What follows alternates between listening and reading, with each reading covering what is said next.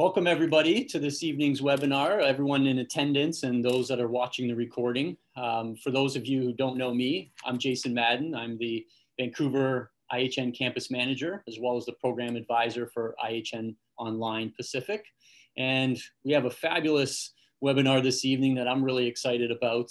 And joining us today is Robert Tomilson. So Robert is the co-founder of the Institute of Natural Health Technologies and Bioenergetic Intolerance Elimination. Robert's devotion to the field of allergy research, immunology, electromagnetism, and biophysics has given him insight into the root causes of disease. Robert has done extensive study in the science and practice of iridology, as well as and practices various iridology methods. He's a registered bioenergetics practitioner and holistic nutritionist. His studies include quantum and biophysics, homeopathy, traditional Chinese medicine, herbology, and holistic nutrition. And this evening, he's here to take us on a journey through the fascinating world of iridology. Robert, thanks for being here, and over to you. Thank you very much. Welcome, everybody. Thanks for tuning in, and hopefully I'll keep this somewhat interesting. What have I got? Would I have an hour to do this, or never? An hour, yep. Perfect. And then we'll do squeeze it all in. See, I can talk about iridology forever. I can go on and on and on because I'm fascinated with it. So I'll give you my story. I started about 25 years ago. I went to an iridologist for the first time, and we had to wait a long time to get in to see her. And I went in with my wife, and I didn't know what an iridologist was. Iridology was something that maybe I've heard of it before, but back 25 years ago in North America, it was a hard to come by modality. And I went to see this lady, and she just sat down for a bit, and she looked in my eyes, and she says, "When did you break your left leg?" I looked at my wife, and I don't remember filling out anything on the form. This is all going through my inner dialogue. I wasn't hobbling or limping when I came in here. And I said, I did break my left leg, but I was 14 when that happened. She says, "Is that around the same time you had pneumonia?" Yeah, because I was lying down and the fluid was building up in my lungs, and then they're trying to, "How did you know I had pneumonia?" And she says, "Well, you still have antibiotic left in your left lung." "How did you know it was my left lung, and how do you know I had antibiotic? How are you doing this?" So I thought, she's a witch. Okay, she's something. How else was she able to do this? Looking at my wife, she's looking at me. "Don't look at me. I don't know.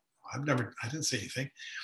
Anyway, short story long, she explained to me how the body is connected through the nervous system. So the brain, 60% of all the nerves in the brain travel through the eyes. And they knit these bundles, as I'm going to show you on the chart. I'm going to bring up a chart and show you, but it's actually knits the little bundles that make up the actual irids. Irid is plural. Why do they call it iridology? Because irids as plural for iris. So there's iris, one iris, two irids. So it's iridology. And so the nerves actually make up those two irids, and then the nerves travel from the iris to the optic nerve through the iridology. Pardon me, from the iris to the neurotransmitters. Pardon me, I'm trying to think this. Oh, you think I would know this by now? I've been doing this long enough. But anyway, the nerves travel from the eyes to the down the spinal cord to the actual tissue in the body, and then it goes back up through the spinal cord to the brain, through the eyes, and there's a continuous loop of nerve fiber that travels from the brain through the eyes to the body. And so anytime there's a problem in the body, this is the subluxation of disease. Subluxation is a pinching of a nerve, disease, atrophy, injury, inflammation, something going on. Somewhere in the body, it mirrors a tissue change in the eyes. So what this German doctor, Ignaz von Pexley, in the mid-1800s looked at this, and he says, "Hey, there's an actual we see there's a change in the actual eyes. Now, a doctor would hold a scope up to the eye. They have a basic idea what's going on because they're looking through the pupil at the back of the eye, at the optic disc, the optic nerve, and the retina. And they have an overall idea what's going on in the body, but they neglect to look at the most important part, which is the irids, because that is the only place on the human body where the nerves are exposed to the outside world. So you can literally see how things are going and all the tissues going on in the body through the eyes. Now, well, we don't know this here in North America. But you know, there are resident iridologists on staff in hospitals in Germany and Netherlands and Italy and Korea and Israel and many, many, many places. You actually have to be a medical doctor to be an iridologist in Russia. In Australia, many iridologists work in conjunction with the doctors in the clinics, and they fill prescriptions based on what the iridologist finds. South America, Central America, it's a university degree to be an iridologist. But nobody really knows what one is here in North America. Now, we're very closely linked here in North America with the pharmaceutical companies, and they want the doctors to be able to reduce symptom rates with the drugs. This is no secret, or it's no slander against them. It's just that's what happens. They want to test their drugs at reducing symptom rates, and then they can by percentages basically, and then we'll gather those stats and they can sell them to billions of dollars to foreign markets. So they want to see how effective their drugs are at doing the work for them. And many people blame medical doctors. You know, all they want to do is give me drugs. Well, what does MD stand for? Most people say medical doctor. No, it stands for doctor of medicine.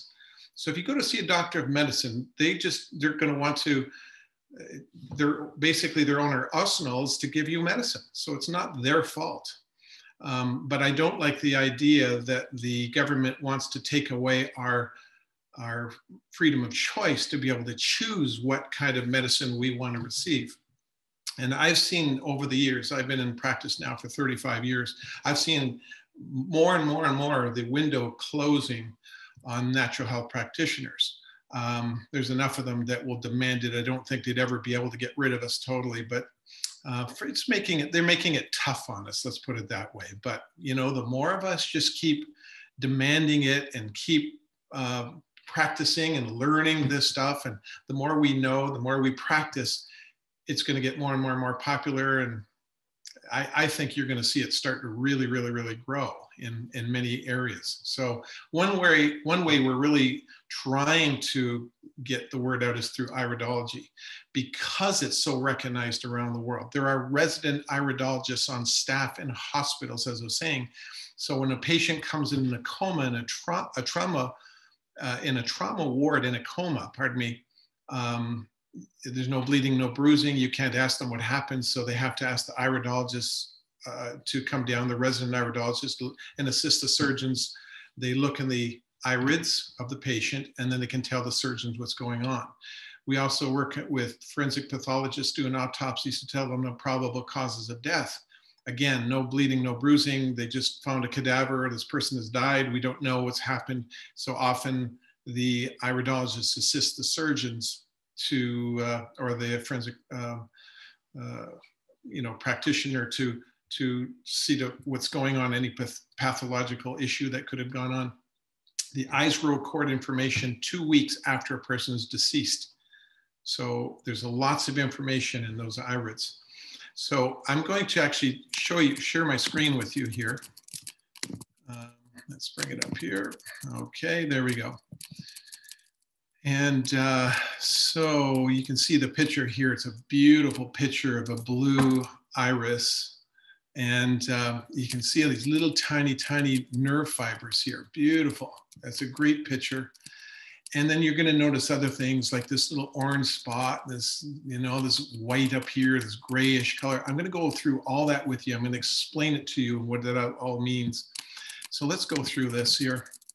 So first off, and most people will tend to call it iridology as opposed to iridology. And I just did a joke here. It's an iridology, not iridology. It's the study of the eye, not the ear. And I explained why. Well, iridology in ancient Egypt was actually, they actually figured that the priests were actually working on the pharaoh by looking in the eyes, because they could see levels of health in the individual through the eyes. And so they found ancient papyruses and they've got them in the Cairo and Alexandria museums in Egypt. Well, those are reeds that are woven together, and this is what they used to print on or paint on. And so this was a picture of an actual papyrus that was found, and this is the priest actually doing some kind of iris analysis on the actual pharaoh. And they were able to tell levels of sickness that someone was going through by the eyes. All right. There's a history of iridology. Ancient Chaldeans, 2000 BC, were writing notes and they were journaling different people's eyes, and they could see different sicknesses and they're drawing little markers in the eyes when certain people had different sicknesses, and they were able to tell this 2000 BC. And then the Chinese Ming Dynasty documentations between 1300 and 1600 AD, they were seeing that they're doing a lot of drawings of the actual whites of the eyes called the sclera. I'm also a sclerologist, not just an iridologist. I actually teach sclerology myself, but there is so much information. The little tiny red blood vessels you see in the eye are actually, the shape of them actually tell you the pathology of what's going on. It's very interesting. And the actual position where they are in the sclera actually tells you where the issue is. It's very fascinating. And it's a lot more actually in depth than iridology. So in the early 1900s, this is where this German doctor, Ignaz von Pexley, he coined the term iridology. It used to be called ophthalmic somatic analysis. So that was a mouthful. So iridology was much easier to say. Now here's a chart that I put together in 2003. And the reason I did this is because I was teaching a lot of iridology even back then. And the charts that were out there were so complicated. So one of the students said, is there any way to make an easier read map of the iris that would tell you in order what to look at? And I said, well, maybe I can do that. And so this is when I came up with this one here. And so you can see up in the top corner, it talks about the digestion. Look at this one first, then the assimilation, the elimination channels, and the circulatory lymphatic. And then we start looking at the nervous system. And then we start looking after that at it's what's called the splits in the fiber. When a problem starts in the body, the fibers start to split open, which I'll show you lots of pictures of that. But a lot of layman iridologists look at those first. That's the last thing you want to look at, is all the lacunae. That's what they're called, and I'll explain that as we go along. So the first thing I want to share with you tonight is just there are two true eye colors. There's true blue, as you see here, and there's true brown. And you notice that true brown is a deep chocolate brown. There's no other color variations in that. It's either true blue, as I was showing you, and there's just a pure, beautiful blue color, true brown. Now there's a genetically mixed eye as well. And that's a combination between blue and brown mixed together. But you'll notice there's colors in here. You see yellow, and there's white, and there's red, brown, and there's orange in here. They all mean something. And I'm going to explain that to you. This is what they call the newer type of iridology, the newer form of iridology, but many iridologists around the world practice this right now. And I'll get into that in a minute. Now, one of the first things we look at when we're looking at an eye and somebody comes in, I want to know what's their ability to hold on to vitamins, nutrients, and minerals. How strong are they? How resistant they are to sickness and disease. what's their potential longevity, et cetera, et cetera. And this is what the constitution is. A constitution is basically saying, what is your makeup? So do you notice how close these fibers are together? Really, really tightly knit fibers. So the tighter they are, the more, well, the stronger the constitution. So the more resistant they are to sickness and disease, the more they're able to hold on to vitamins and nutrients and minerals, and the more potential they have to live to be a long life, well over 100 years of age. This person could coast over 100, actually. They have to watch their blood sugar. And how do I know that? I'm looking at this orange color, which I'll explain to you a little bit later. And so those are some things we look at. And then, so this is a strong constitution. Then we look at someone who is a weak constitution. And some of you are probably already going, oh, what a difference. Yeah, there is a difference there. You see how the fibers are very torn up. They're very loose. That means this person is not able to hold on to vitamins, nutrients, and minerals very well. And the person is also very prone to getting sicknesses and diseases. And also, they can still live to be over 100 years of age. A weak constitution person can live just as long as a strong constitution person. Now, that is the way you're born. You cannot change your constitution. You can't make it stronger. So let's say you have both husband and wife with a weak constitution, but if they really take a lot of nutrients and they take a lot of minerals, et cetera, they can actually create offspring, a child with a stronger constitution than both mom and dad. And if they were to really work on themselves and they marry somebody and they work on themselves and they have children, they can be stronger and stronger and stronger. So you can actually increase the strength of a constitution over generations. But in your lifetime, you will not change that constitution you have.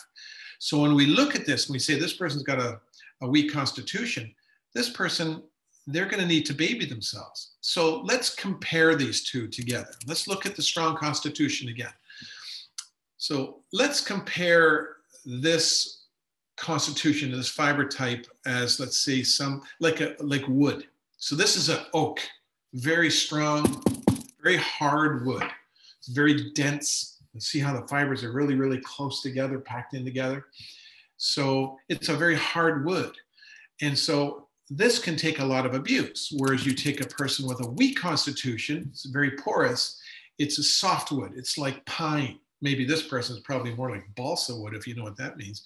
So balsa wood's it's actually a very, very soft wood. So which one will last longer?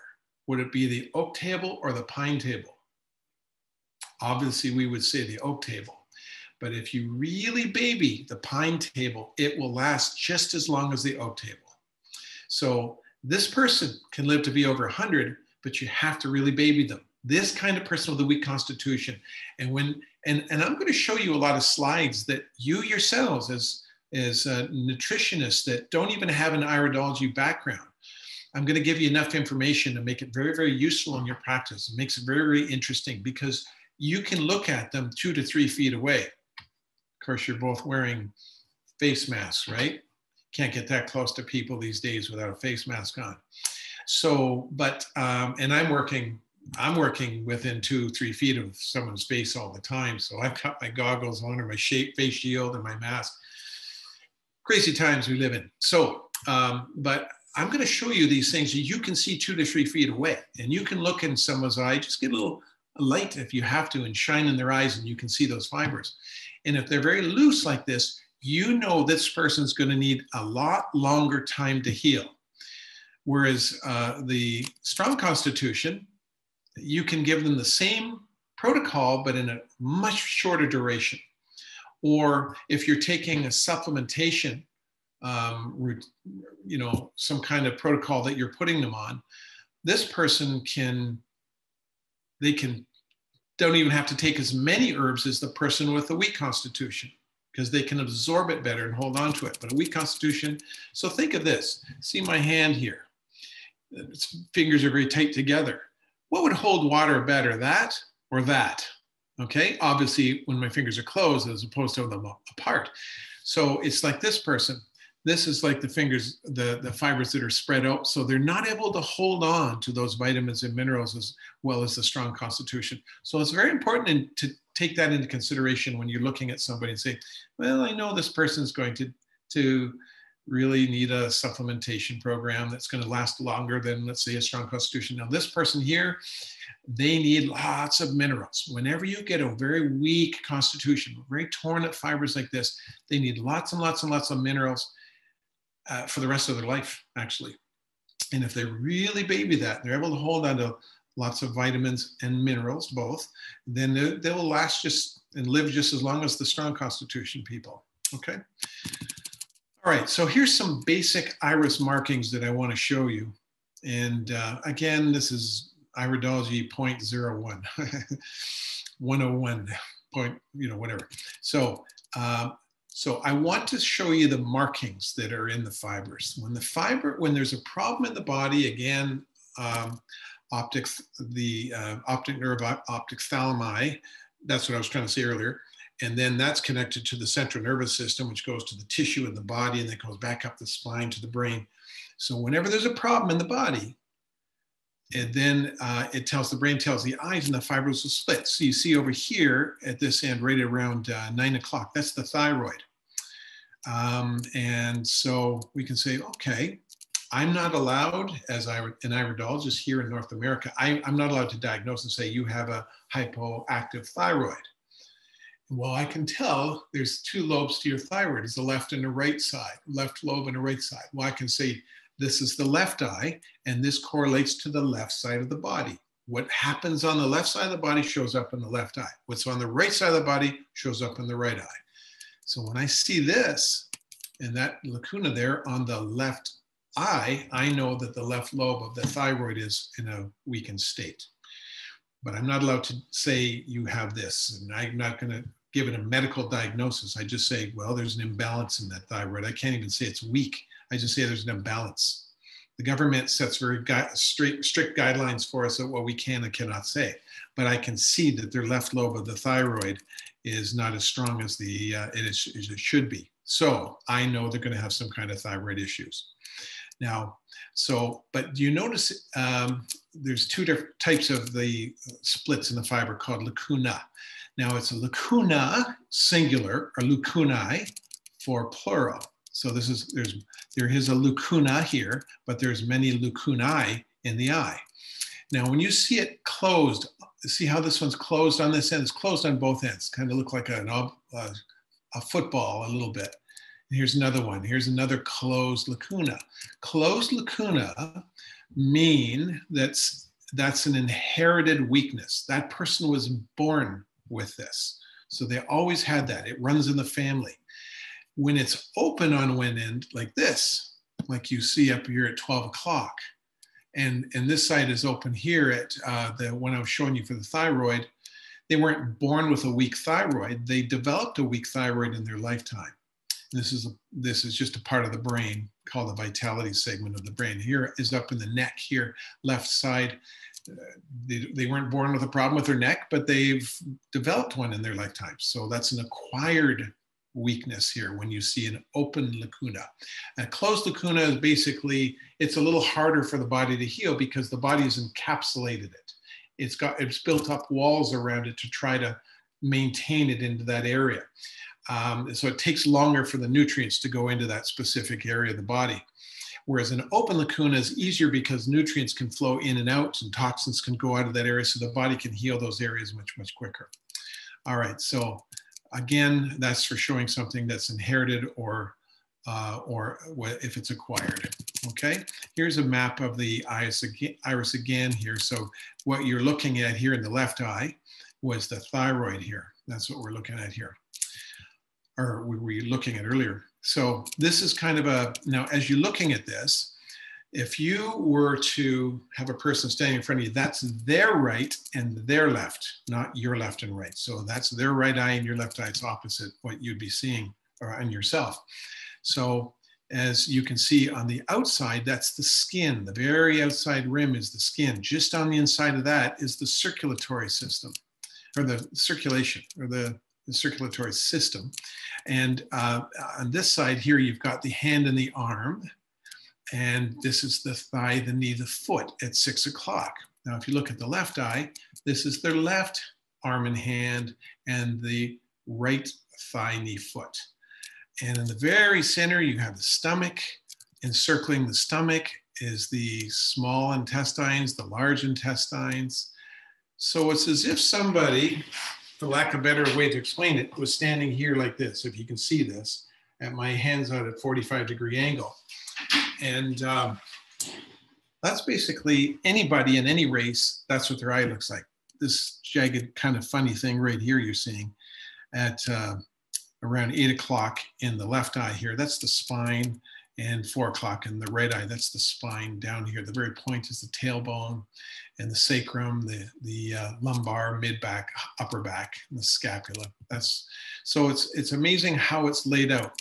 Now the heart, if you notice, it's a very close mirror between the two of them, but there are slight changes. Over here on the right side, you see the appendix. You don't see the appendix on the left side. And this is the cecum, and it goes up to the ascending colon, across the transverse colon to this side, and then down the descending colon, sigmoid, and the rectum, the anus, which, so that's basically how it is in the body, where you see the, basically you can see the ascending colon, transverse colon, descending colon. So it's just, it's almost like looking at an x-ray. I love to look at, you know, people's eyes, and I can see the condition of their colon, and I can tell them where they're going to have a problem and what part of their colon is from this by looking at the map. It's really fascinating. Okay, so another thing that one of the things we do see a lot of are these little freckles that you'll see in the eye. People say, I got this freckle in my eye, and I never knew what that meant. And some of you watching right now say, yeah, I've seen that in my eye. Well, you may have had that when you were born, or you might have developed it later on in life. But what it typically means to have a hyperpigmentation, which means a chemical spot that's in the body, some kind of chemistry that's taken into the body, maybe from a vaccine or medications you've had, whatever chemicals you've exposed yourself to, absorbed through your skin, you breathe in or whatever, but they stay in the body. But chemistry, the chemicals that go in your body are clear. They're not orange or red, brown or yellow or whatever. So what causes them to change color? Why would they be color like that? Well, this is really interesting. And this is more of the Europeans and Australians that were really starting to make this very familiar with most iridologists in the body. Now, I'll explain this to you. I'm no psychologist, but this is what we're trained in iridology, and most iridologists in Europe go by. Every time you go through a different emotion, there's a part of the brain called the hypothalamus that releases a chemical called a neuropeptide. Now, there's around 272 different neuropeptides they've discovered. And there's roughly around 272 different emotions we go through too. So what they've noticed is every time you go through a strong emotion, there is a different neuropeptide released with each emotion. And certain neuropeptides, excuse me, when they mix with the toxins, there seems to be a chemical reaction that it actually causes a combustion. It actually changes the color of that chemistry. I don't know if you remember in chemistry, and I remember this from grade 12, even university chemistry, they will say, here's 2 test tubes of clear liquid. And then they dump them into a beaker and instantly it turns red or blue. Well, that was this chemical reaction when the two chemicals meet. So when the neuropeptide that's released from the hypothalamus mixes with the toxins that exist in our body, there is a chemical change, and it changes the color of those toxins. So let me explain what this means. So when I see white in an eye, I'm not talking these 2 little white circles you see here, that's the flash. But the white color, now like maybe at 6 o'clock, you'll see right down here, there's kind of a white cord or a bunch of fibers together. I will show you better pictures of it. But white means inflammation. Physiologically, it means there's inflammation or irritation in that area. But there's an emotion behind a lot of white. It says this individual usually has unforgiveness issues, or they've been hardened from life. You know, life's been tough. They learned to just grit their teeth and just bear through it, and they hardened through it. But unforgiveness issues. I don't have any unforgiveness issues, people say. Okay, well, maybe you're saying, well, I'm adult now, for heaven's sakes, things happened to me as a kid. Yes, of course. Many things happened and made me upset and whatever, but it happened to me as a kid. I'm adult now. Why would I have an unforgiveness issue? Well, did you actually forgive the person, or did you let years heal over that hurt? And then you just kind of out of sight, out of mind kind of thing. But feelings buried alive never die. There's a great book on that by Carol K. Truman. It actually talks about people that bury things that have happened a long time ago. And then over years, you let layers build on top of it. And that manifests as some kind of a disease down the road. So maybe you have no unforgiveness issues, for someone else. Maybe it's towards yourself. Maybe you haven't forgiven yourself. Maybe you haven't forgiven something you did or you didn't do in life. So, I tell people that, I say, you need to think about that, because, it's been many, many years we might have buried something. So you need to dwell on something for a couple of weeks before you just jump and say, no, I don't have any unforgiveness issues. And most of us actually do, believe it or not. Now, what's the yellow that we see in the eye? Not such a good picture of it here, but there's some yellowish color down here and around the periphery here. Well, when you have another emotion of fear, worry, concern, anxiety, those things there, they release another neuropeptide, mixes with the toxin, turns it yellow. Now that same neuropeptide that mixed with the toxin turned it yellow starts to affect the adrenal glands. So whenever we see yellow in an eye, we know that there's stress on the adrenal gland. If you see orange in an eye like we see here, well, when you, if it's a bright orange, like almost a pumpkin orange, we know that's a recent grieving within the last year and a half. So they went some kind of a grieving process. And what you're seeing here is more of a darker orange around the center here. When we see that dark orange, let me just keep track of my time. Yeah, okay, we've got a little bit of time, so I better fly here.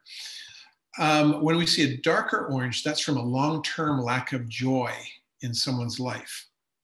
There's a difference between joy and happiness. You can be a happy person, but it doesn't mean you're necessarily full of joy, especially if you have this yellow in your eye. How could you be full of joy and worrying all the time? Fear, worry, anxiety. And so I've had somebody argue with me and says, I'm not a worrier, and they had green eyes. What's a green eye mean? There's no such thing. I showed you as a true blue and a true brown, and the genetically mixed eye, which looked like an orangey eye. We call it a hazel. So what is a green eye? A green eye is really a blue eye with yellow toxins over top of it, because there's no such thing as a genetically green eye. Well, I was like that since I was a baby. Yes, we inherit the emotions of our parents and our grandparents. And then when we go through the emotion, the neuropeptide releases, mixed with the toxins in our body, and discolors it. When we put a different color over top of the iris fibers, we get a different eye color. So these green-eyed people, a lot of them will admit, yeah, I got lots of worry, I got fear, I got anxiety, whatever. But some say, no, I don't have any. Well, don't think of anxiety as a panicker. Here's an anxious person. I'm going to demonstrate for you. Here you go. Here we go. Did you see that? How many caught that? Let me do that again. Here we go. Here's an anxious person. You'll never know it's an anxious person because they hold it all inside, a lot of them. So on the outside, I'm calm and cool, just gliding on the water like a duck. But what you don't realize is the feet are doing this under the water, and you don't see that. All you see is them gliding along the top of the water. And on the outside, they're calm and cool. On the inside, there could be wound up tighter than a banjo string.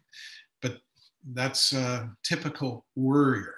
And they're just saying, I'm sitting nice and quietly like this. Okay, I get to the bank by 4. I got to make sure this is in by Monday. I got to call this person back, things on the mind. So let's not say worry and fear, but let's say concerns, right? Concerns is based on still a fear. All right, so let's go to the next picture here. Now, for nutritionists, I put specific pictures on this presentation for you, just so you have a better, it would be better, more beneficial for you to, again, you can look in someone's eye. Now, around everybody's eye, let's go back to this last one. That's it. That's kind of a hard one to picture too. Let's look at this chart. See here, you've got a jagged line that should be fairly round, and it should be 1/3 of the way from the pupil to the edge of the iris. 1/3, 1/3, 1/3. So this is where what's called the collarette. It's your central nervous system. It separates the sympathetic nervous system from the parasympathetic nervous system in here, the gastrointestinal tract. So this jagged line is evident in every eye. So this one here, if you can see it on your screen, I'm going to try to trace it here. You can see this jagged line here. See that? That's one of the very first things we look for as iridologists, because that's going to tell us a lot about that person. That's very, very important. It literally separates the stomach and intestines from the rest of the body. And we need to know that. But look at this person. I'm going to demonstrate it for you. I'm going to draw it here. So here it goes like this. Now it's much further out from that. You see it's way out here, and then zip, it pulls in sharply and then goes back out. When it does that and pulls in quickly, that's called that's a stricture. Colon's going along and goes pinch and then opens up again. Pinch in that one spot. That's what's happening there. So we can tell by looking at an eye exactly where the pinch is in someone. It's in the small intestine, and they've got a pinch, and that's usually caused from either a food intolerance or it's caused from holding in something, holding in an emotion. Let's keep going. So let's follow this around a little bit. Sorry, I gotta find, there we go. So it moves around here, and all of a sudden it drops down very close here and then goes back out. That's called a spasm. That's actually intestinal spasm. That's when it pinches, holds for a while, and then it opens up again. So there's a part of the colon that's all constricted like this, then it opens up. So that's what this is at the top here, where it goes in a little bit longer. Then it goes back out again, and it follows its way around here. So it should be fairly round, but that's called a spastic bowel. So it's pinching, it's ballooning, it's pinching. So if you look in the colon, it's pinching, it's ballooning, it's pinching, it's ballooning. So this is what this is. Medical people may refer to this as irritable bowel. You know, irritable bowel means your guess is as good as mine. I don't know. You have an irritable bowel. So, but what causes it? That's from a lot of emotional issues that people go through, and they tend to hold it in a lot. And it also is from food intolerances on a physical basis. It's food intolerances cause this as well. But there's something in the brain to the gut. It's called the brain-gut reaction. The brain releases serotonin, dopamine, tells the stomach and through the vagus nerve, and then it releases something called serotonin, and that instigates the stomach to produce hydrochloric acid, and it causes the stomach to spasm like this. And this is typically what you'll see a lot, and it's a brain-gut reaction that people are having that causes, you know these people because you ask them something and said, when you get some kind of an anxious thought, do you get butterflies in your stomach? Yes. See, that's the dopamine serotonin reaction in the gut. And this is a prime example what it looks like. So this person would need things like magnesium to release that bowel, open it up a little bit. And maybe some nervine herbs or B vitamins and calcium, magnesium, something like that. Relax the colon, feed the body B vitamins so that so that everything can calm down somewhat. But they definitely need magnesium to open that up. All right, so let's move on here. A balloon bowel. Now, if you notice this, I'll draw the pattern out, the collarette. It's moving along like this, and it goes way out here like this, almost to the edge of the iris. Then it comes back and balloons out again, blah, blah, blah, blah, blah. Now, this is a guy, you all know them. His name is Ronnie, and Ronnie has this huge, how can I say this, Molson muscle out in front of him. He's got this big gut, no butt. He's kind of chunky, but this huge gut on him. It sticks way out. And so when the colon gets impacted, really a colon is just a little bigger than a toonie and it's about 4 feet long. I have seen pictures of people, of doctors who have removed bowels that are about this big around and 10 feet long. The colon just keeps stretching and stretching and stretching. And the peristalsis is kind of a, I don't know how else to do it. It's a snaking movement like this that keeps pushing, just keeps pushing like this, pushing food down inside of it. And so this person, it's what you're looking at here at around 2 to 4 actually here, this big balloon part. That's just the colon's so impacted. And so interestingly enough, when you see a really, really large colon like this, where it goes out, this person's usually very extroverted. They're the type that you want to invite to every party because they're just, you know, life and of the party. They have lampshades on their head and a whole bit. But the people who the colon's pulled in really, really tightly, which I'll explain to this a little bit more a little bit later. Those are the people who have, they're very introverted, they hold a lot in. Well, this person with a large balloon bowel, they need something to stimulate their colon. They need bitter herbs. They need something to increase the peristalsis. That's what bitters do. And it helps the liver to produce bile, which lubricates the colon, but also certain herbs like turkey rhubarb, cascara sagrada, whatever. That'd be great for this person because it actually stimulates the colon to push it out. I wouldn't want to give this person magnesium. The last person in the world I would want to give magnesium is to this person.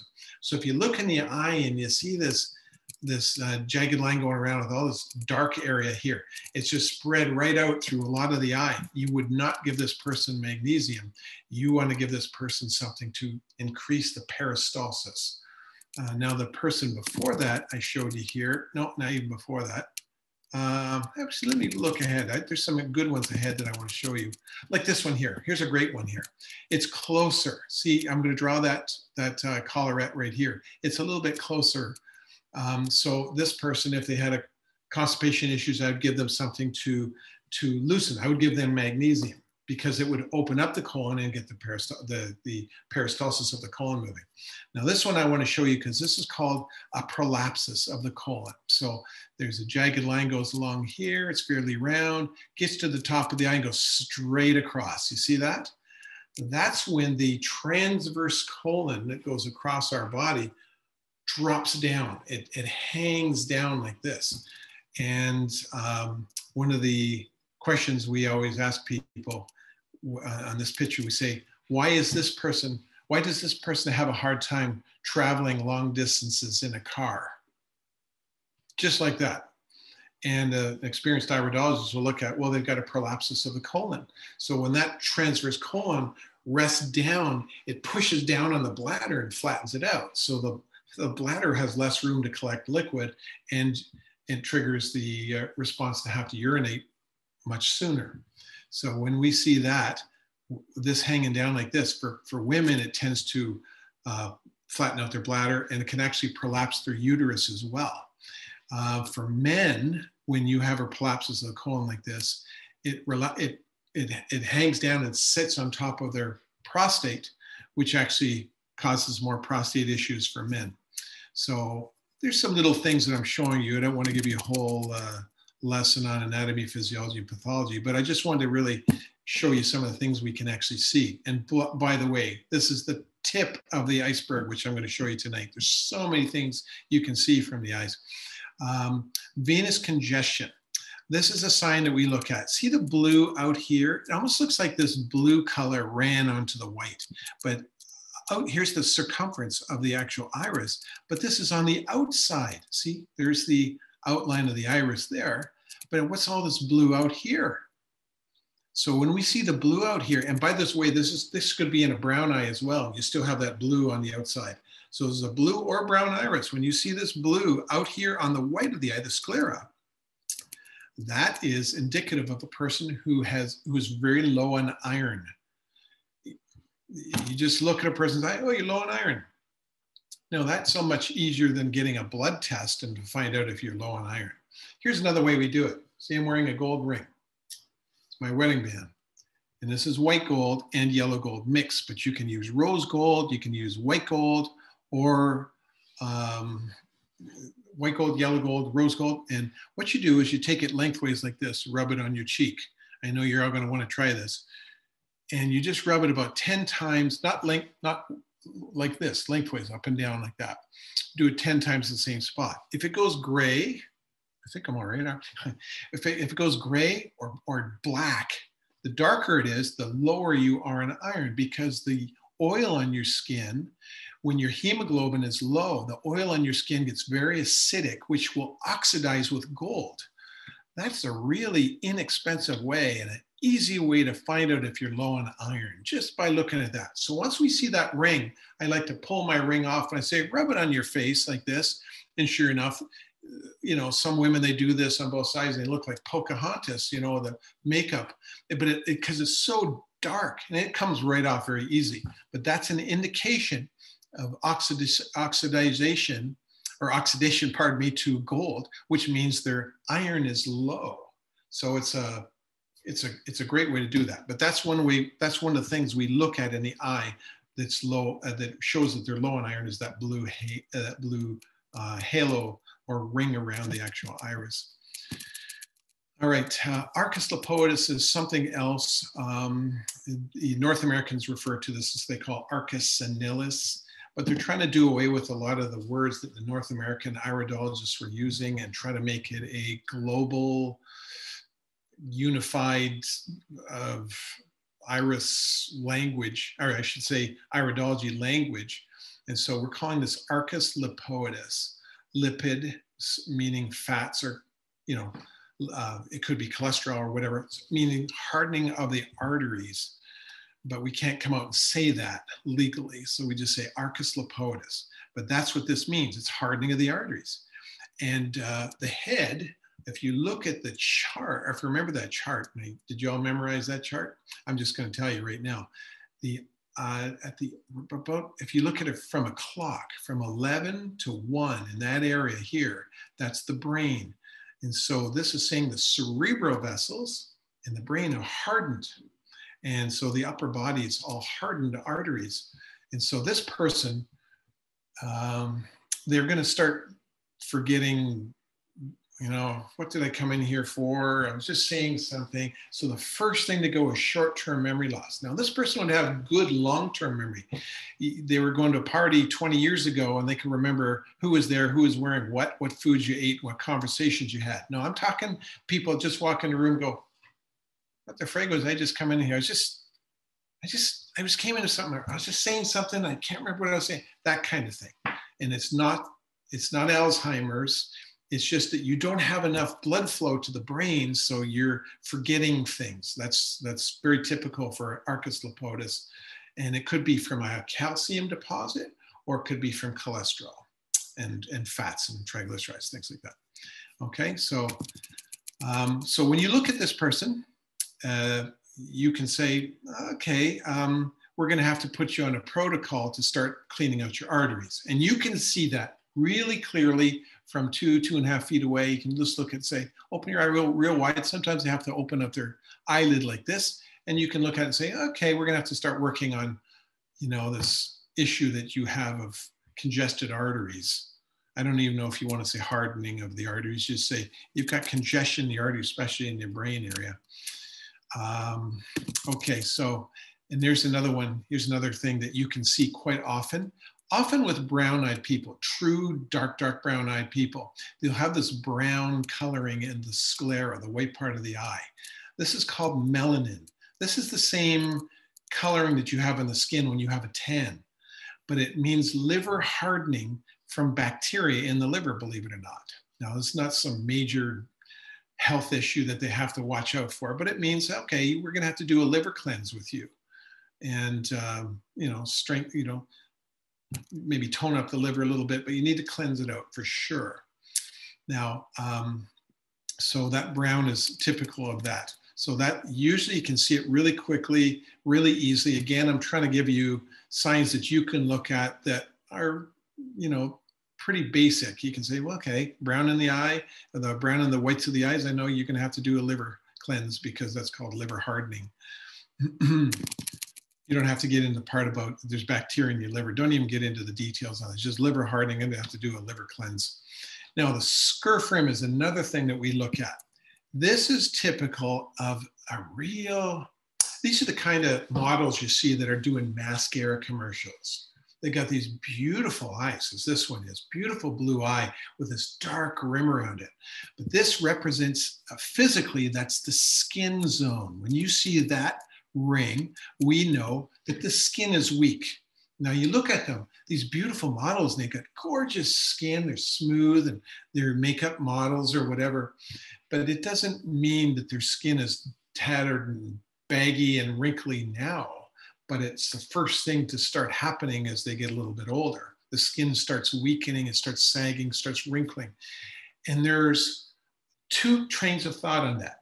And the North American iridologists say, well, this is just weak skin, so skin brushing helps, and, you know, hot showers and cold showers, anything to stimulate the blood circulation, and you know, skin brushing, scrub up towards the heart. Okay. I had 35 years, I've never seen that work to make these things go away. I've only been doing iridology for 25 years, but in that 25 years, I've never seen anybody able to do skin brushing and remove that line. I believe what the European iridologists say about that. They say that scurfrim is due to low self-esteem or low self-worth. So that never seems to be wrong. It's always accurate. So the darker that line, the more easily that person get hurt their feelings, you know. We always make a joke about a poor person like this. They never go to football games because every once in a while the players all get together in a huddle and talk about them. No, but I mean, they're very suspicious. They're thinking people don't like me. They're talking about me. That's this kind of person. They get hurt very easy. You say the wrong thing. There's no expression that says you have to have a thick skin because you get hurt too easy. This person has a very thin skin, as you can see. So it's called the scurfrim. So this person needs to work on self-esteem. And so remember, when you're looking at somebody like this and you're doing some kind of a consultation with them, with their diet or something, be careful what you say about their health or their looks or something like that, or their weight, because this person will get their feelings hurt really well. Or really quickly, I should say. Here's another one. This is very interesting. Every time I do an iridology webinar or some seminar where I'm face-to-face, everyone has to take a break. They leave, they go to the washroom. Everyone starts looking in the eye for this one here. It's called radial furrows. The North Americans refer to this as radii solaris. And see the spokes coming out like that, these dark spokes? Now, that's a sign of a slow-moving toxic colon. It means the colon is not dumping toxins as well as it should. And so those channels are areas where the colon is bleeding toxins into the rest of the body. So you can actually see the different parts of the body that are affected by that. And it also is a good indication that this person has parasites, and I mean intestinal worms. So that's why everyone, now don't get up in the middle of this webinar and go check yourself in the mirror for this. You got plenty of time to look later. But this is a person who just can't seem to go to the bathroom enough, but they're holding on to a lot of toxic thoughts from the past. They can't seem to let go of emotions and things of the past. They're typical of the people that tend up getting radial furrows. And so a good bowel cleansing protocol for this person, and also a parasite cleansing protocol.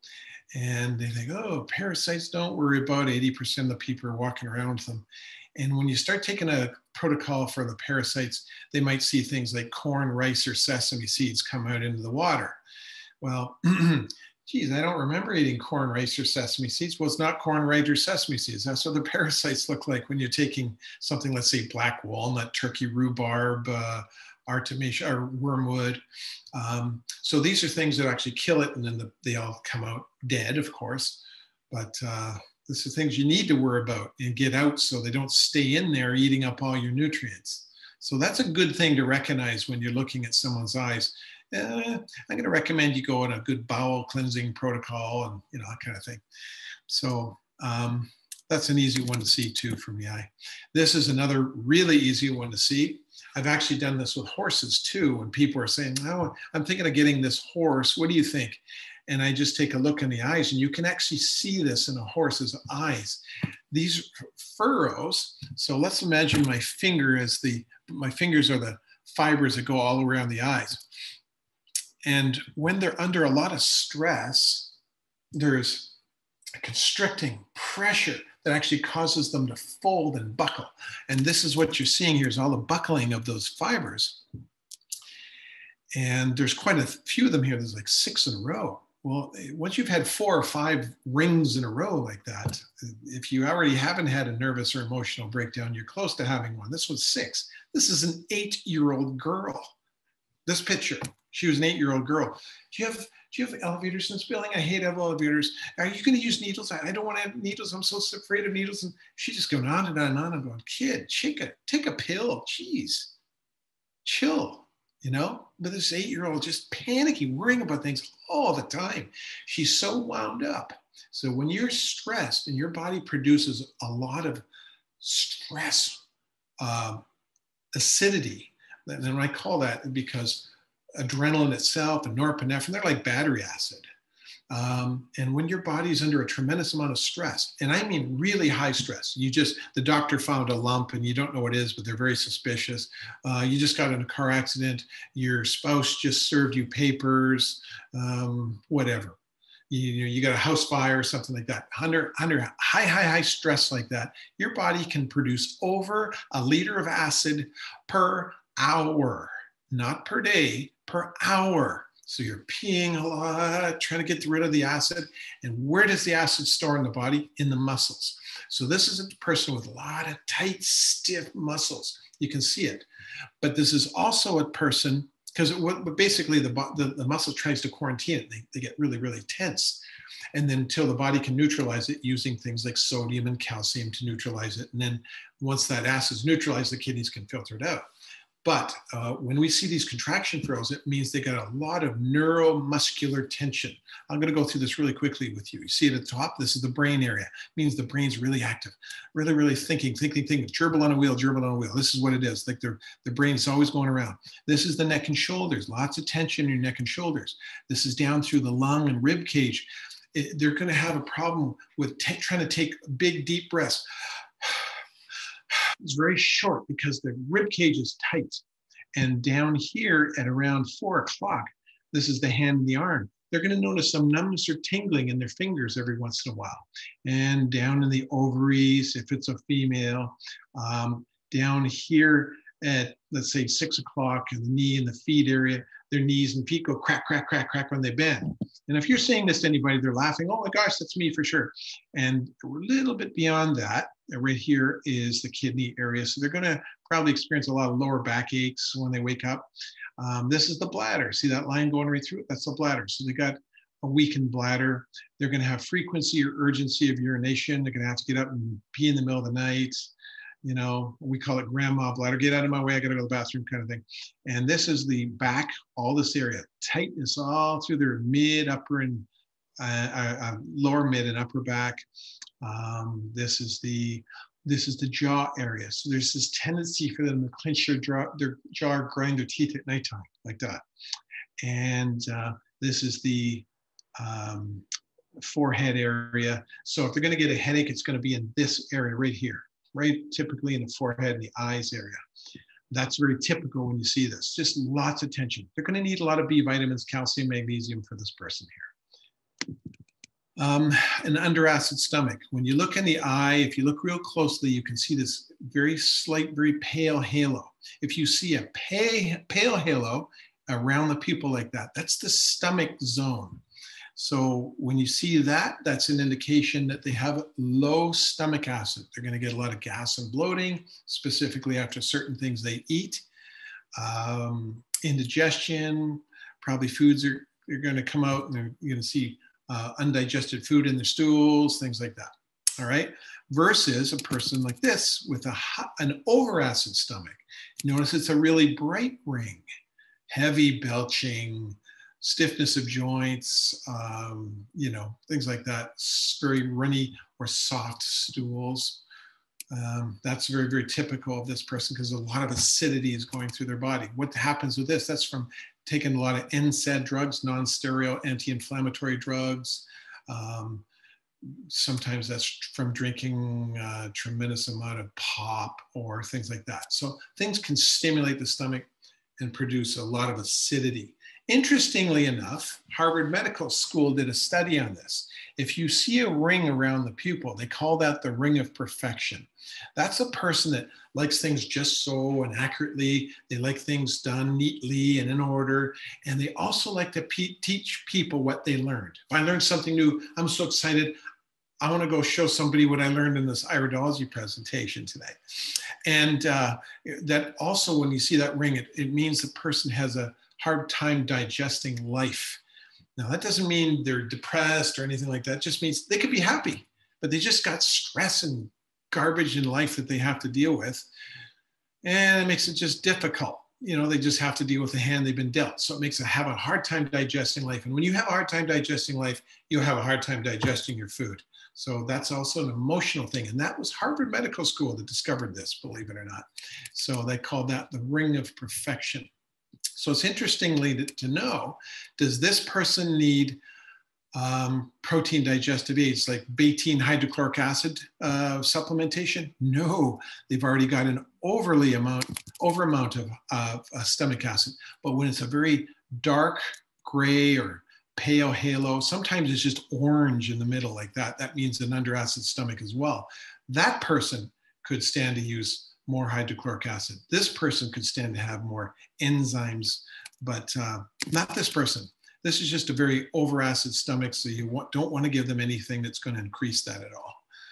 Okay, so another few signs. I'm coming close to an end here, so if you guys be patient with me, I'll be wrapped up in a couple minutes here.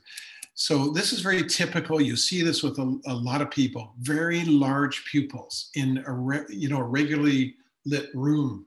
So if the pupils are very, very large, that's a sign of adrenal exhaustion. Also indicative of a person who has Epstein-Barr. Epstein-Barr, large pupils like that usually indicate people with Epstein-Barr, which means Epstein-Barr is the virus that causes mononucleosis, chronic fatigue, things like that. So when you see that, they need to work on those adrenals. Lots of vitamin C to build up those adrenals. Adrenal herbs or homeopathics, whatever you do to build up those adrenals, bring them back. But they need B vitamins to support their nerves, but also lots of vitamin C to support those adrenals. This is a person who suppresses their stress. Very small, tiny pupil. See that? And when you see a very tiny pupil, it means they hold all their emotion, they hold their stress in. They also need to support their adrenals. So it's whether you're a person with an exhausted adrenals or a person who is just very, very stressed and their adrenals are running white hot like this person, they just need to take B vitamins, calcium, magnesium to relax them. An acidic condition, this is, there's a lot of white fibers, lots of white. Now this is a blue eye, but it looks gray. There's so much white over top of that. That means they're in acidic condition. They're very prone to arthritis or arthritic conditions, rheumatoid arthritis, whatever. A lot of joint pain, stiffness of muscles and things like that. Here's another one here. This is a typical person. When you see these people, they got these icy blue eyes or icy gray eyes. That's a protease deficiency when you see people like that. They have a calcium metabolism imbalance and probable wheat and dairy allergies. They should be staying away from wheat and dairy when you see these icy blue eyes like that. My own personal belief is you shouldn't be taking wheat and dairy anyway, but that's my only belief. But this person specifically. So when you see a lot of people like that, they need protease enzyme to help break down proteins, but you should still keep them away from wheat and dairy. This is a person, when you see a lot of orange in an eye, if you look in an eye and it's orange, you know they have blood sugar metabolism imbalances. So they cannot metabolize sugar that well, so that means they're going to crave it. So that's an amylase deficiency. When you look at an eye and there's any kind of orange in an eye, you know they're going to need to take more amylase to break down carbohydrates. So this is typically people who with a sugar imbalance or they're usually intolerant to it. Here's other additional sugar metabolism signs. You get them to look down, pull up on their eyelid, and if you see these little bruises at the end of the blood vessels here, it looks like a little bruise at the end, that's a blood sugar metabolism imbalance sign. It means it's a fermentation sign, meaning the sugar is actually fermenting, pardon me, into alcohol. It's called ethanol. So that's not a good sign either. So there's some things I'm just showing you, you can tell just by looking at a person's eye whether they have a problem breaking that down. And the other one is lipase, for lipids, fats. This is a lipase deficiency. So when you look at the sclera and you see, it looks like a blob of fat, and every once in a while you see somebody with a little blob of fat, usually nasoward, medial, as opposed to lateral towards the ears.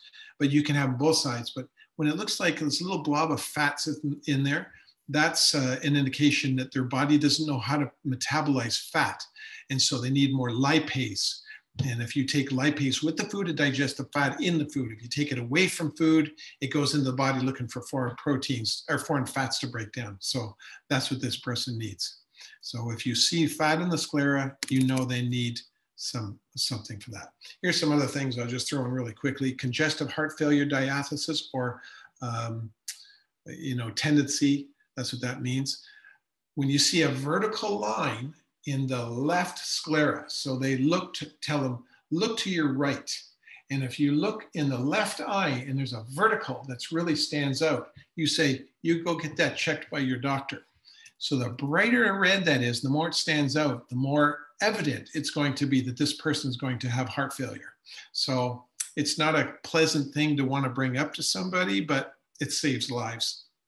I've actually had, this is a patient of mine, I said, leave my office and go to your doctor right away. The doctor laughed at him and said, oh, you don't believe that stuff. And he says, well, he told me everything else about me that was accurate. I'm concerned for my heart. The doctor says, yeah, you'll never, that's ridiculous. The only way you're going to see a specialist if you go to an emergency ward. He says, thank you. So he left and went to tell him, he says, my doctor said I'm about to have a heart attack. Now, he didn't say my medical doctor. He just said doctor. So they took him in right away, put him on the treadmill and did a stress test on him, and they turned it off after 6 minutes. They said, turn it off, you're going to kill him. I don't know what to say. Your heart's all over the place. We're going to have to do an MRI. They put him in an MRI, wheeled him down hall, put him in an MRI. And when he came out, the cardiologist's face was white. And he says, I don't know how to tell you that. Your right vessel in your heart is 90% blocked and your left one's 85. I don't know how you're still standing, but you're literally hours away from having a massive heart attack. And the kind of heart attack you'll have is you're here, you're fine, you're dead, you hit the floor. You won't even know it's coming. It's not like, ouch, ouch, my chest hurts, call an ambulance. That's what this line means here. So if you see that in anybody, you need to put them on a program to build up their heart, cleanse their arteries, but you've got to tell them to see their doctor and get that checked. Opposite of that, this is called apoplexy diathesis, or stroke tendency. When you see a vertical line on the right lateral sclera, laterals towards the ear, see that vertical line there? If you see that and it's really bright red, it's inevitable they're going to have a stroke. So you've got to get them into the doctor right away, have it all checked out. The doctors will know what to do. So I'm telling you a little bit of things that's not so pleasant, but it does save lives. And that's the end of the show. So I just want to say, we do teach this at the Institute of Nutrition. And I've been working with them now for, well, IHN for how many years? I think this is my 7th year, Institute of Holistic Nutrition. I've taught at other schools as well, but my favorite is IHN, Institute of Holistic Nutrition. Now, for some of you, I would think most of you who are on this webinar, you probably are with them or you're graduated students of IHN.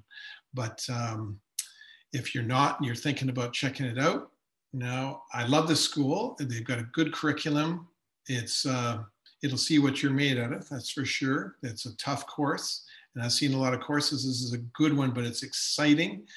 The content is excellent, and you come out as a really good. Now, I'm not biased when I say this. I don't work for the Institute of Holistic Nutrition. I'm a separate practitioner, but I like them, and I like their program. And I take a lot of students in my clinic as co-ops, and they actually sit with me when I'm working with the clients. And the best trained ones are from IHN. Now there's a plug for you guys, but pat yourselves on the back, because it's a good institution, and the program's good, the teachers are great. One of the things that they've asked me to do is teach iridology, and there are about 20 iridology teachers in North America. I'm one of them, but there's not a lot out there. There's not a lot of programs out there. We've seen them. And so we actually teach courses that include North American, which is Bernard Jensen form of iridology, European Constitution iridology, Australian iridology, which gets into the emotion a little bit. And we talk a little bit about the personalities, RAID. And we also teach you on sclerology and pupil tonus. And this is the only course of its type in North America that covers all of those areas.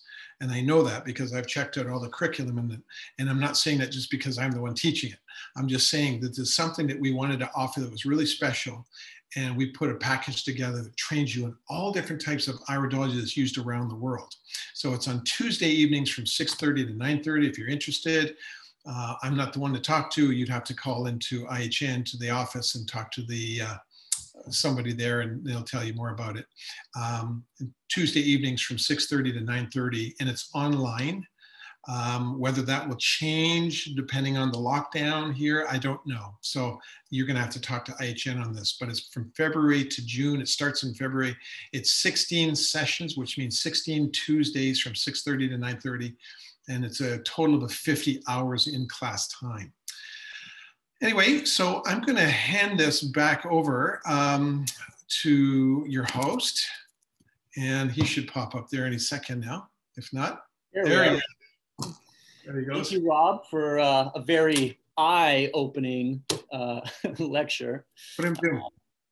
No, it was super fascinating. I saw lots of people in the chat talking about it. So thank you for putting together such an awesome presentation. Thank you. And for those of you that have been in attendance tonight, we will do a draw. I'm going to take a list of all the attendees who are here live, and someone's going to win a full iridology session with Robert. So that's exciting. So I'll reach out to you directly by email after we find a winner. Okay, thank you everybody for being here.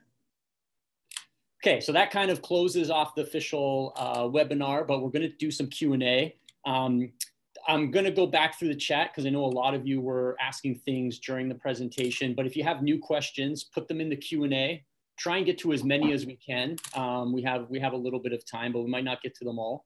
But while you're putting your questions in the Q&A, I'm just going to go back through the chat because we had some interesting comments while you were speaking. So one real easy one to get out of the way, actually, Rob, is someone didn't catch the name of the book you were talking about when you were talking about the layers and burying emotions. You mentioned a book. The Emotions, Feelings Buried Alive Never Die. And it's from, here, I'll grab the book. Give me 1 second, I'll show you what it looks like.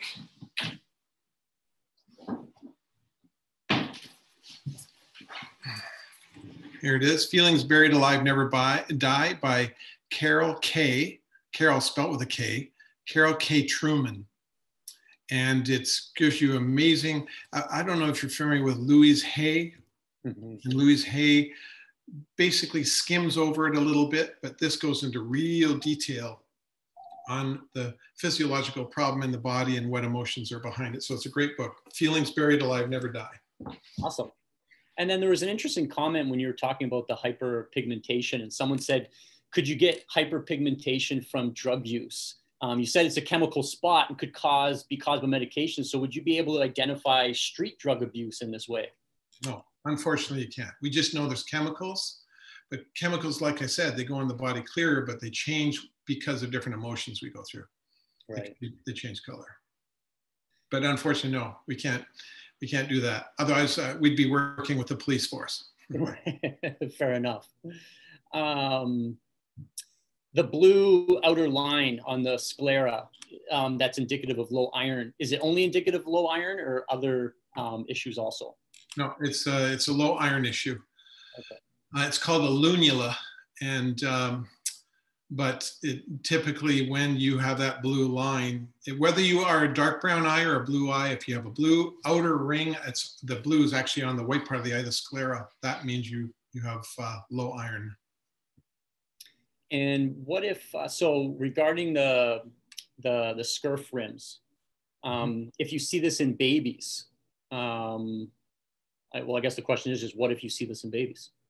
Well, babies can be born with imbalances in their body too, and they're not getting enough blood circulation to get the oxygen and the iron around the body. So there's a possibility of that too. But I wouldn't suggest giving a baby iron right away, but just make sure that the baby is having iron-rich foods. But you wouldn't give them, let's say, a heme iron or something to constipate them or overheat their blood. But yeah, so you might just want to increase. You can't fully get a lot of iron from a lot of pablum and baby food. The Infolac, you've seen that baby food Infolac out there. It means it's for infants and it lacks everything. That's what I call it.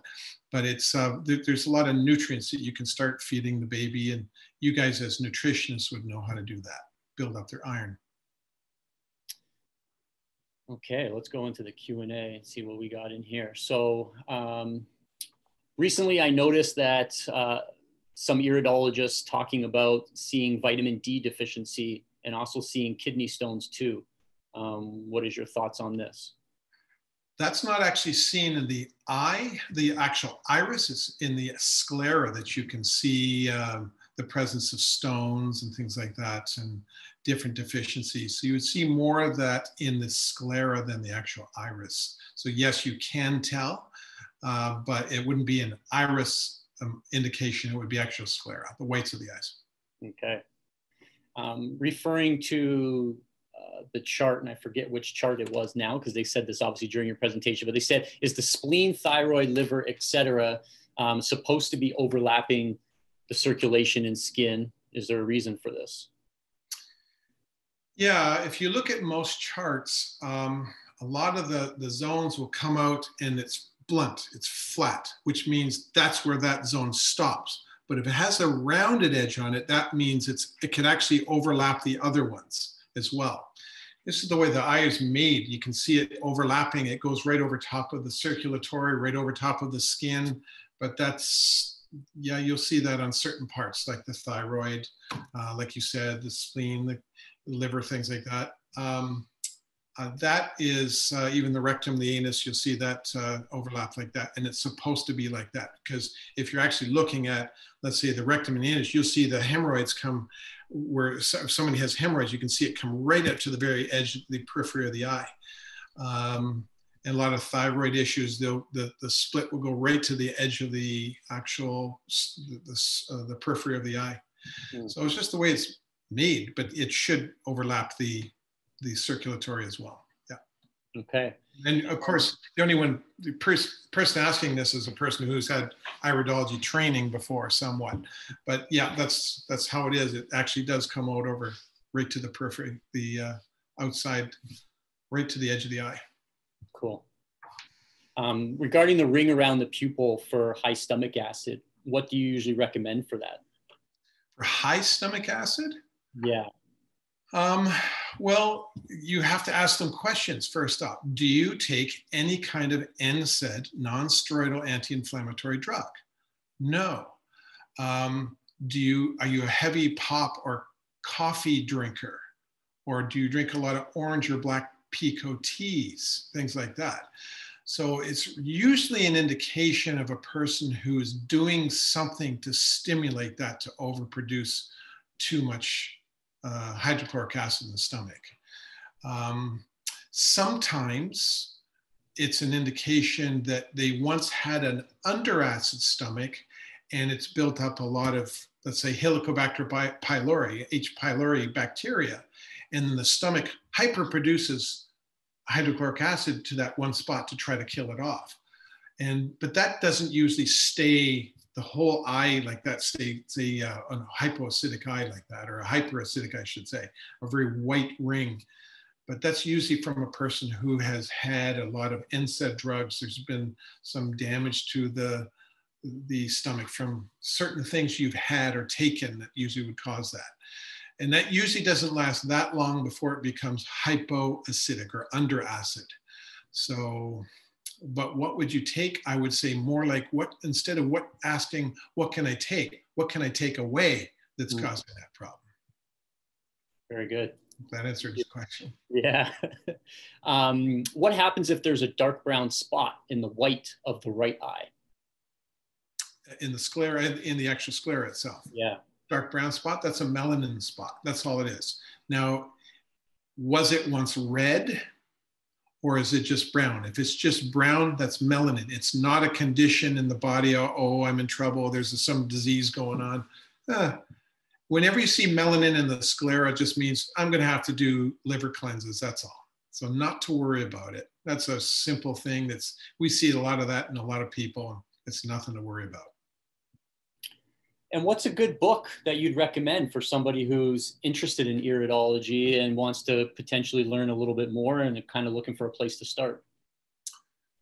Well, there are places you can get. If you call, I think it's Jensen International, if I'm not mistaken, from Bernard Jensen. If you just Google Bernard Jensen, they can send you a little booklet on it.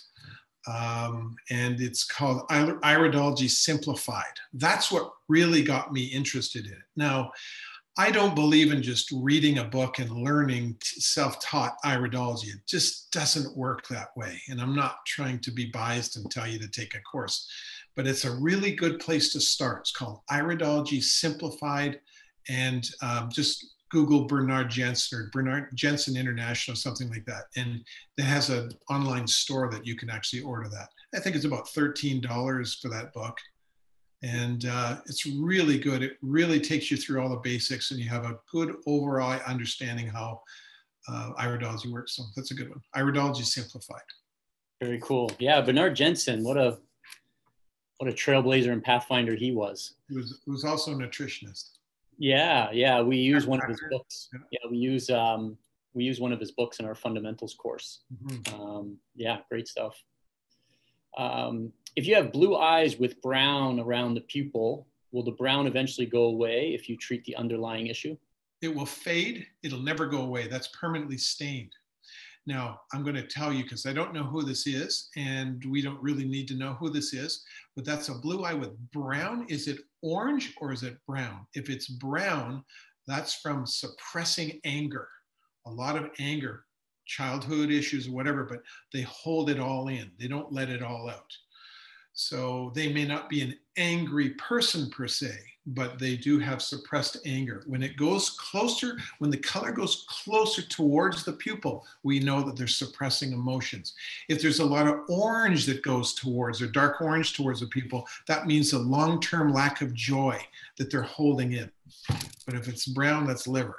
And I mean, that's anger, but that anger affects the liver. So you need to do a liver cleanse, but I'm going to warn you, that person who has the brown tucked around the pupil, you start doing a liver cleanse and boy, all this anger starts coming out. I'll tell you that right now, because this anger is associated with the liver. And if you start cleansing that liver, it all starts coming out. I was driving down the highway one time, and I don't know what I did. Some guys honk, and I go, what?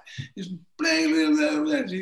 I had to almost open a dictionary to find out what he was trying to say to me, but he was swearing at every possible foul thing he could say, and then threw a cup of coffee at me, and it hit my windshield and splat right over my windshield, and it looked like it had cream and sugar, and I didn't even order that, but I just said to him, go clean out your liver. And he looked at me really strange and drove off. But so you can always tell people if they're going to have an anger issue, especially if they have brown in night. Not that person who says, I got brown in the white of my eye. I'm talking brown on the actual iris. So That's what that typically means. If you see that, do a liver cleanse. Okay. And a colon cleanse, by the way. All Colon right. and liver, yeah. So someone's just asking, they missed obviously when we were talking about the course that you're going to be doing with IHN. If it's online, or at least it's online for now. But they're also wondering if there are any special tools that are required in order to identify these things. No, well, there's a real simple tool that I've got here. It's got a light, it's a built-in light to it. And this is 10 magnification. And you would hold it over the eye and you can see things really clearly. I can't remember exactly what that goes for. It's about 40, 50 bucks, something like that. It's hard to get one with that kind of a magnification with a light, and it's a nice clear light. And then we have some charts available for people, and the charts go, I think our most expensive one is 20 bucks or 22 bucks or something like that. So there may be a chart or 2 or 5, or we make several of them available. I'll actually hold them up on screen and I'll show them in the course if they want to buy them, but it's not prerequisite. The only one I recommend that it's compulsory would be the scope and the basic iris chart that I showed in the webinar. So those two together are the only things you'd need. And you know, you could take this scope and that chart and I can go anywhere in the world and practice iridology. So it's not a heavy overhead type of practice you'd have to have. So it's very light. And I used to practice. I had 5 clinics on the go all the time. And I had a scope and I had a chart. And that's what I went to do. I just went around back and forth between Vancouver, and then we drive down to Seattle and another clinic down there. But I worked in White Rock actually. And then I had 4 other clinics here in Oakville, or in Ontario. So you can really go a long way without having to spend a lot of money. Cool. We'll do 2 more questions and then we'll call it a night. So does the blue around the iris of the eye go away once treated with iron? Yes. Yep. Fades right away. Very, very quickly too. And so you can look in your eye and say, gee, I'm a little bit low on iron. Another thing I said, you can do the ring. But as soon as you start taking enough iron, that blue ring goes away and you don't get that dark line on your face when you rub a gold onto it. So yes, it'll go away really quickly. And finally, if your eyes start changing from more brown to green, is this problematic? No. I used to joke about that. I remember this one person came in. This only happened once, but I remember a lady come in. She says, now, and this lady, she was about 26 years old, and she brought her mother, which was in her 50s, and she says, now, why is it that my mother's eye changed from brown to bluey green in 4 weeks? Now, it's very rare that it would change that fast, but the more you cleanse, the lighter your eye would get in this case. And so I could only explain it, the more you are full of it, your eyes are brown. You know, there's no expression that says you know, when you're really full of it, your eyes go brown. Well, when you do a lot of cleansing, your eyes start losing that darker color and it goes more of a greeny and then more of a bluey green after that. So that's a good sign when your eyes actually change from brown to green. It means you've gotten rid of a lot of toxins. Awesome.